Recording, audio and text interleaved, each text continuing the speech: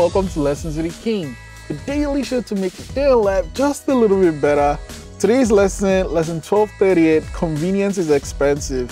So if you go to the store or if you go to the restaurant and you buy the food, it's gonna cost, let's say $10. But if you stay in your house and push your phone and order it on Uber or whatever, it's gonna cost like $30 or more. Is it convenient? Yeah, I don't have to get in my car, then go there, I just push a button and the food literally comes to me. I don't even need to do anything. Convenience is expensive, but you decide what matters to you, right?